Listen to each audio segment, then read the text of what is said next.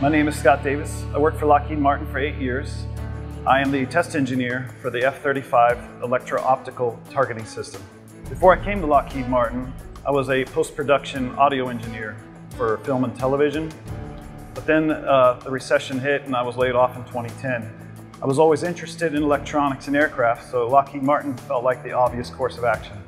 I started at Lockheed Martin on the factory floor as a touch-up operator for the PAC-3 Patriot missile program. Took advantage of the tuition reimbursement program and started college for the degree of electronics engineering.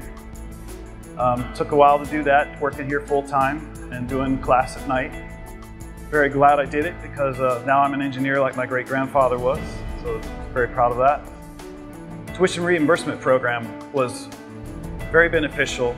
It allowed me to pay for my classes as I went and very little out of my own pocket. I really enjoy working for Lockheed Martin because day to day you work with highly intelligent people. I mean, whether it be the operators or the engineers, the design team, it is super intriguing to see how they look at things, and I learn something new every single day I work here. I'm proud to know that my father, my family, we're military background people. It makes me proud to be able to tell them, hey, I'm doing a part to help protect this country just like they did.